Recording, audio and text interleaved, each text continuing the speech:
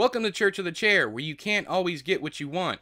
I'm your host E, and today you just might find you get what you need. Today we're talking about Salvage the Bones by Jesmyn Ward, winner of the National Book Award in 2011. I am a huge Jesmyn Ward fanboy. I have read all of her fictional novels so far. I've not read the nonfiction, nor have I read her short stories, but I'm a massive fan of hers. I loved Where the Line Bleeds, which is her debut novel, and I also loved Sing Unburied Sing. She won a National Book Award not only for the book we're talking about today, Salvage the Bones, but she also won a National Book Award for Sing Unburied Sing. Her new book comes out in October, and it's called Let Us Descend, and I am super stoked for that one. Now, if you're wondering why I used the song lyrics I did in the intro, that's because I went into this book with certain expectations. You can't always get what you want. I went in with the expectations that this was a novel solely about Katrina and the aftermath, an impoverished family living through that scenario, but that was not the case at all. There are 12 chapters in this book, and only 2 of them, the last 2, which are both 22 pages long, those are the only sections in this book about Katrina, and that really floored me because I expected, from everything I read on Wikipedia and from Ward herself talking about the book, she wanted to write a book about Katrina because it was falling out of the public eye. And still to this day, there are people still living in FEMA trailers because of that storm. Now, even though it didn't, I guess, live up to my expectations, that does not mean I did not absolutely fanboy over this book. I did, and I will tell you why in a second, but I do find it interesting. There's even a blurb on the inside right here, before you even start the book, from Kate Tuttle of the Boston Globe that says, "The first great novel about Katrina." I don't really consider this a falsehood. Is it a little bit of misrepresentation of what the book is about? I would say yes, because the story isn't really about Katrina and the aftermath and rebuilding and all that stuff, which is what I was looking for. It is a story about an impoverished family and all the struggles that they have. So let's get into the characters. First off, you have Daddy, who is a single father. He's a widower. His wife passed away during childbirth of their 4th and final child, Junior. Then there's a 15-year-old girl. The story of Salvage the Bones is told through her point of view, and her name is Esh. Then you have, I believe it's the oldest child, Skeeta, who has a pit bull named China that he fights. So he doesn't fight, but he fights the dog at dog fights. So there's trigger warnings for animal cruelty and dog fighting. But Skeeta does not treat the dog poorly, other than, this is going to sound bad no matter how I say it, it's a very loving relationship between Skeeta and China, even though he uses her to dogfight.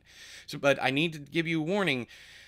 There is a very long, detailed scene of a dogfight, and there's also puppies who die throughout the entire book. That's not a spoiler. That's actually on the back in the description on how the puppies slowly die one by one. So if those types of things trigger you, definitely stay away from this book. And then you have Esh's brother, Randall, who is wanting to go away to basketball camp and become, I guess, an NBA star. And then you have the youngest one, Junior. I loved how every single one of these characters had their own personalities, their own wants, their own stuff that they were going through. It's a beautiful story, but then when you add in on top of that the friends and the people that surround them, who are also beautifully layered and wonderfully just flesh and blood, like Manny, who gets 15-year-old Esh pregnant, which is what we're going to talk about next. There's also Big Henry, a big lovable man that obviously has feelings for Esh, even though she doesn't quite realize it. And then you have Rico, who's the one who bred China with his dog Kilo, and that's where the puppies came from. I would say 8 out of the 12 chapters of this book is all about this family and their inner workings, how they come together during crises, whichever, how they come together, how they drift apart, how they protect each other even when they're mad at each other. The most poignant scene in the book for me, the one that really got to me and will live on in my memory for ages, is a scene where two things are happening at once. They are trying to tear down a fence. Daddy, Junior, Randall are trying to tear down a fence, and Daddy has the boys, working the tractor, while inside the barn, they're trying to tear down the fence so that they can board up the windows because Katrina's coming. And Daddy knows how bad it's going to be, but nobody will listen to him. So it's that thing with the old head saying, hey, we need to prepare, and the kids being like, it ain't going to be that bad. And everyone else in the town saying, it ain't going to be that bad.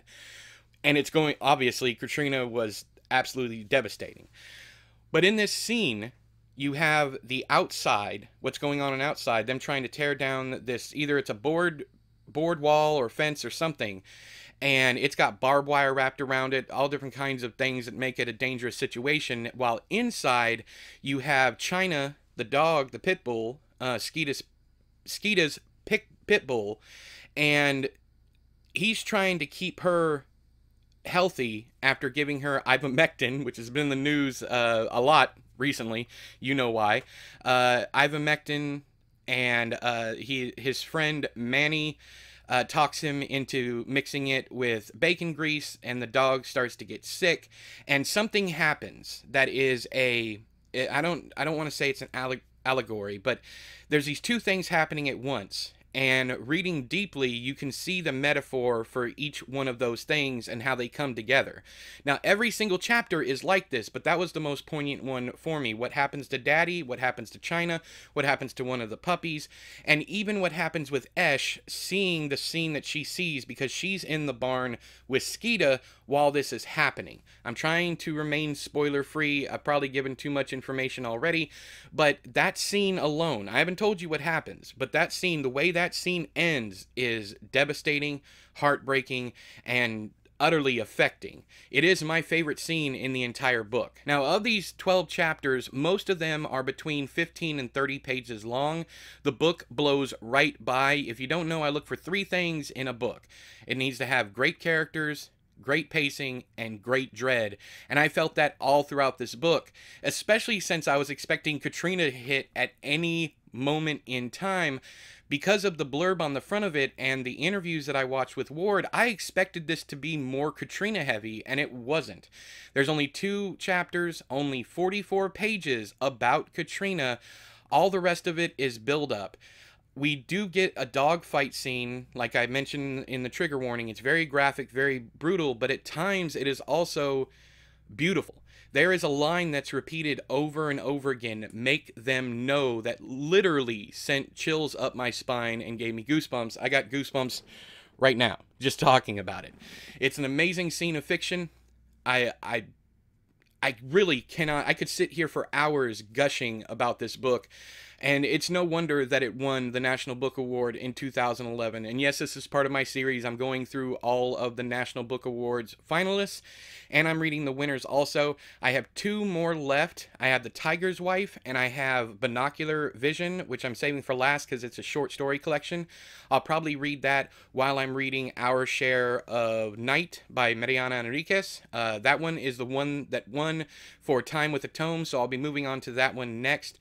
I'm already 60 pages, well, I'm not moving on to it, I'm already in it. I'm 60 pages into it, and I'm enjoying it.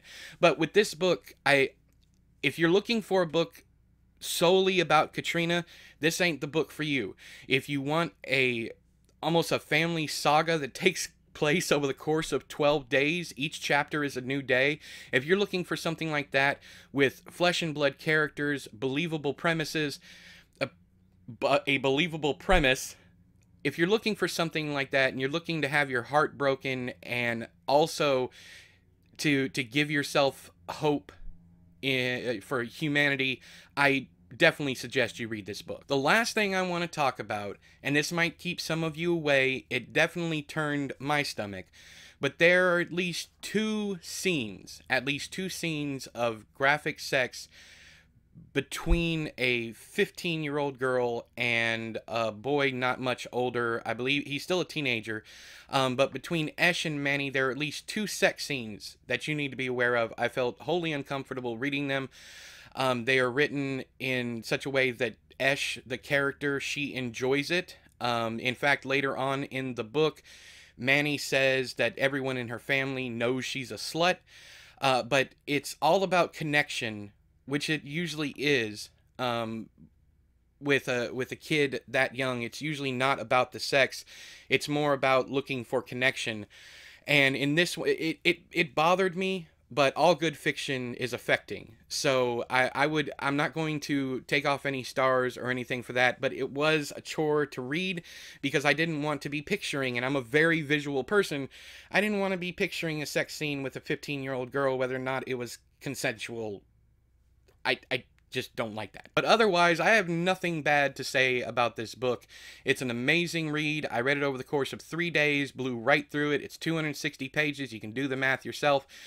I blew right through it, loved every page of it, except for, the scenes that made me feel awkward, especially the one that happens in a bathroom later on. I also enjoyed how Esh's family comes together over the pregnancy at the end once they all find out. I was expecting something far worse because Daddy is not a nice person, 100% of the time. He likes to drink.